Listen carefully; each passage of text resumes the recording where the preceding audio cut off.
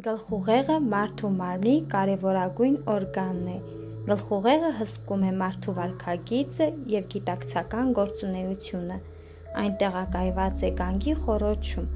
որի ոսկրերը հուսալիորեն պաշտպանում են արտաքին վնասակար ազդակներից։ Հասուն մարդու գլխուղեղի կշիռը 1200-ից մինչև 1400 գրամ է, մարմնի կշիռի 1/40 մասը, նորածնինը 350 գրամ, 1/8-ից մինչև 1/10 մասը,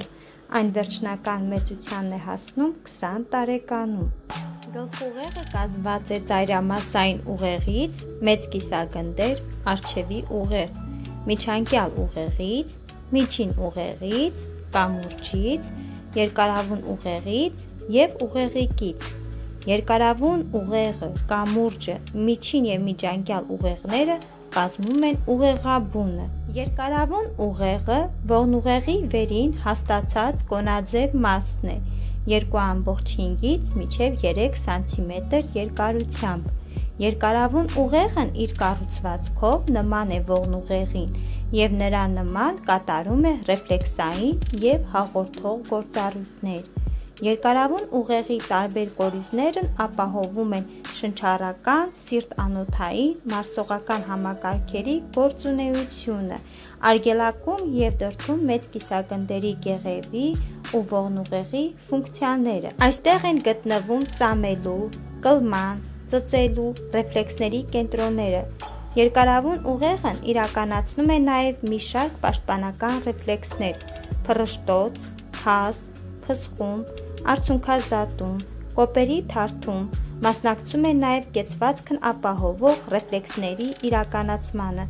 Այսպիսով, երկարավուն ուղեղում գտնվում են կենսական կարևոր կենտրոններ, ուստի նրա ոչ միայն հեռացումը, այլև վնասումն ավարտվում է մահով։ Երկարավուն ուղեղով են անցնում գլխուղեղի մյուս բաժիններն ողնուղեղի հետ միացնող վարընթաց և ողնուղեղից հաղորդվող վերընթաց ուղիները։ Վարոլյան կամուրջը ներքևից սահմանակից է երկարավուն ուղեղին, իսկ վերևից փոխակերպվում է միջին ուղեղի։ Կամուրջում գտնվում են որոշ գանգուղեղային նյարդերի կորիզներ, որոնք նյարդավորում են գլխի առջևի մասը,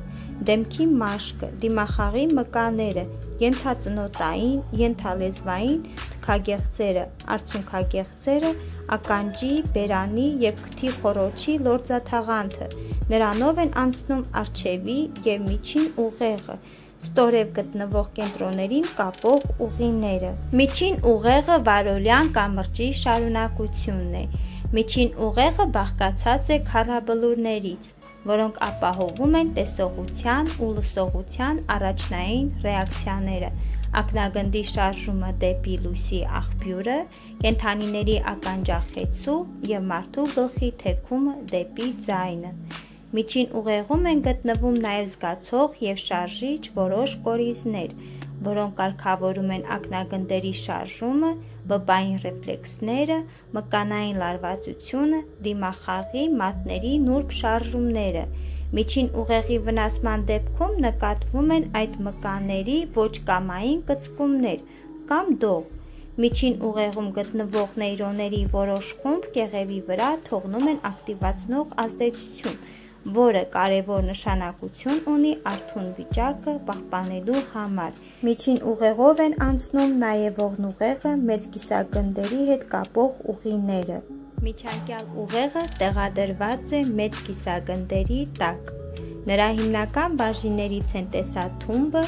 ու ենթատեսաթումբը։ Տեսաթումբն իրականացնում է ողնուղեղից, միջին ուղեղից, ուղեղիկից ու հիմային հանգույցներից դեպի մեծ կիսագնդեր ընթացող նյարդային ազդակների մշակումը, մասնակցում է օրգանիզմի որպես միասնական համակարգի կարգավորմանը։ Մեծ կիսագնդերի կեղևի հետ ունեցած երկկողմանի կապերի շնորհիվ տեսաթումբը մասնակցում է քնի ու արթունության հերթագայմանը, գիտակցության պահպանմանը, արգելակման զարգացմանը։ Այն նաև ցավազգաց կենտրոն է։ Ենթատեսաթումբը կարևոր դեր ունի օրգանիզմի ներքին միջավայրի կայունության պահպանման, ինքնավար, ներզատական ու մարմնական համակարգերի ամբողջականության համար։ Այստեղ են գտնվում նյութափոխանակությունը, մարմնի կայուն ջերմաստիճանը, քաղցի ու հագեցման, ծարավի, սեռական վարքագծի, վախի ու կատաղության, քնի ու արթունության հերթագայումը կարգավորող կենտրոնները, ենթատեսաթումբը նաև վեգետատիվ նյարդային համակարգի գործունեությունը կարգավորող ենթակեղևային բարձրագույն բաժին է։ Ուղեղիկը համարվում է վարոլյան կամրջի խոշոր ելուստը։ Մարդու ուղեղիկի զանգվածը մոտավորապես 150 գրամ է։ Ուղեղիկը կազմված է երկու կիսագնդերից ու դրանք միացնող որդից։ Կիսագնդերը խորը ակոսներով բաժանվում են բլթերի ու բազմաթիվ գալարների։ Ուղեղիկի գորշ նյութը առաջացնում է կեղև, որի տակ սպիտակ նյութն է, գորշ նյութի կուտակներով, կորիզներով։ Ուղեղիկի գորշ ու սպիտակ նյութերի հետաքրքիր պատկերը կոչվում է կենաց ծառ։ Ուղեղիկը դասվում է շարժումները կարգավորող համակարգի մեջ։ Ուղեղիկի վնասվածքի դեպքում նկատվում են համաձայնեցված շարժումներ կատարելու ընդունակության կորուստ, տատանողական շարժումներ, մկանների դող, անհամապատասխանություն մկանային կծկումների մեծության և կատարվելիք շարժման միջև։ Ուղեղիկի վնասվելուց հետո նրա գործառույթները մասնակիորեն կատարում է մեծ կիսագնդերի կեղևը։ Մեծ կիսագնդերի սպիտակ նյութում տեղակայված հիմային կորիզները մասնակցում են շարժումների կազմակերպմանն ու կարգավորմանը։ Որոշ կորիզների վնասվելուց առաջանում է սակավաշարժություն, գլխի ու վերջույթների մկաների դող, քայլելիս խանգարվում են փոխհամաձայնեցված շարժումները։